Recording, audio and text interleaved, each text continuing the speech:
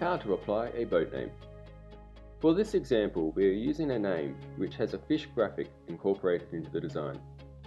In this video, we are going to show you how to apply the name only. Before you get started, make sure your boat is either inside or you have a nice clear day without wind. Unpacking. Before starting, make sure you have a nice flat work area to use, clear of clutter and dust. Remove your name from its tube and roll it out on a bench. Use the squeegee to press out the front application paper. This ensures that the name is well adhered to the transfer paper.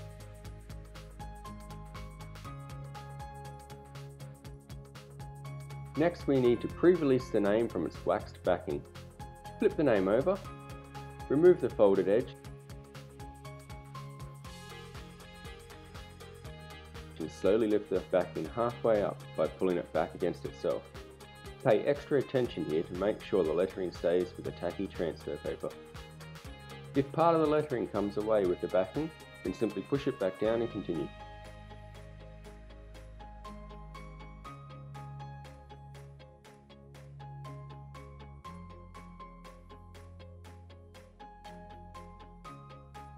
Flatten the backing back down and repeat for the other end. Cleaning. Clean the hull using methylated spirits, ensuring you remove all polish that may remain. A good way to test the adhesion rate of the hull is to press a strip of masking tape down and remove it. Does it feel like it stuck well? If masking tape won't stick, then neither will your name. Positioning. Tape the name in place, approximately where you think it looks right. Then stand back a few meters so you can get a good idea of its position on the boat. Consider the lines of the boat and which is best to work off. In this case, we chose to work and measure from the rubbing stroke, as the chine line rises up towards the bow. Often you will be confronted with two non-parallel lines. It may be better to place the name on an angle of best fit between these lines rather than parallel to one. In this case, I have raised the front end of the name slightly to compensate for the rise of the chine. It is a very good idea to do this mock-up for both sides of the boat before applying anything, as you'll often find a mysterious drain hole or breather. Application. Once you're happy with the position, place a line of tape vertically down the centre, preferably through a gap in the letters if there is one. Mark the end of the positions with a pencil or break the tape to leave a mark to return to. Fold the name back and tape it up so it can't fall and stick to itself.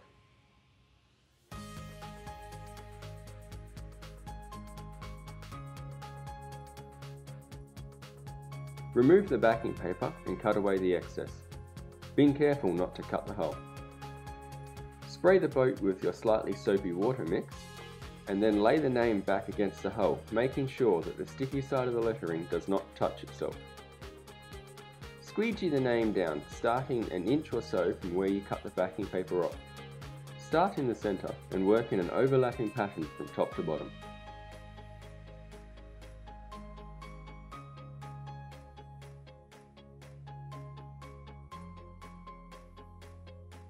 Once done, go over it again to ensure a good adhesion. Remove the centre line of masking tape and repeat the process for the other end of the name.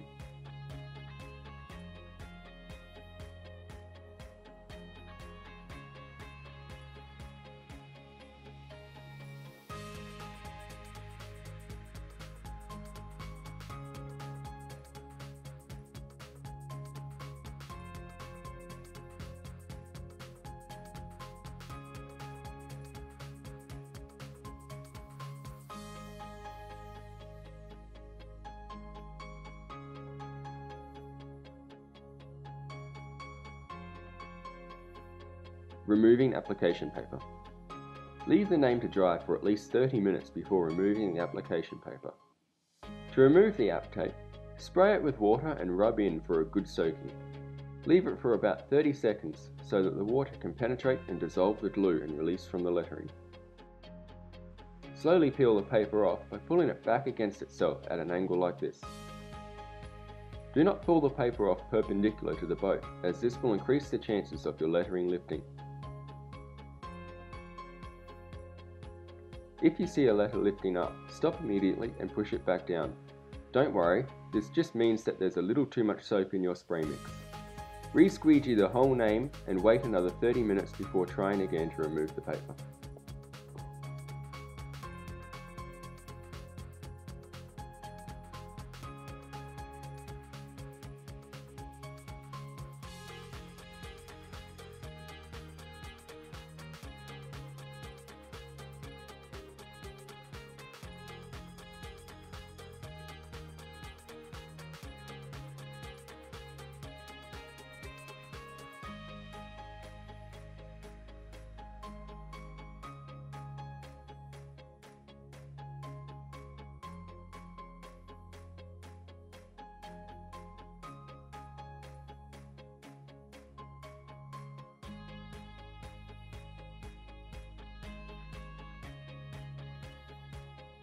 Removing bubbles.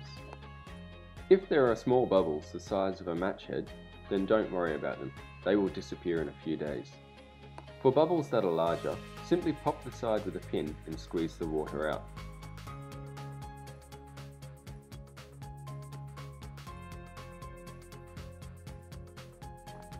This name has a section cut out for a fish graphic to be laid into.